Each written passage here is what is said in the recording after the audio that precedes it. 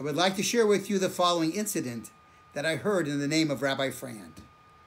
A group of boys from the yeshiva were on their way to their friend's chuppah when they encountered a traffic jam. Dilemma.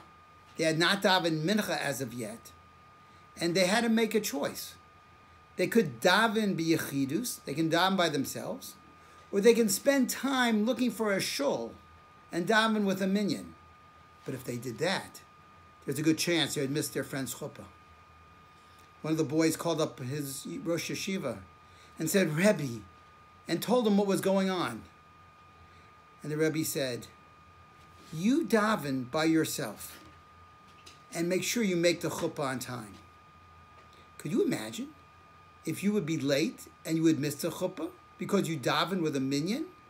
When your friend would be looking into the audience and he wouldn't see his friends, how do you think he would feel? Therefore, you daven by yourself. The yeshiva bacher said, but Rebbe, you don't understand. For the last 5 years, I have never missed davening with a minyan. Am I going to start now? And the Rebbe said, my dear Talmud, winning streaks have nothing to do with Yiddishkeit, with Judaism. They have to do with sports, football, basketball, baseball.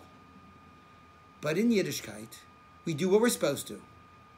And if there's a change, we stop on a dime and we pursue that path. Hashem is gozer. Hashem said that our shuls have to be closed.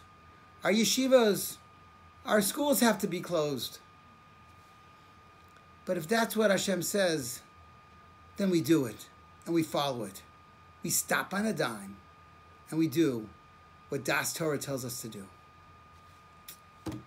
My dear friends, on behalf of my dear Rebbitzin, I would like to wish each and every one of you a very happy, healthy, and special Shabbos.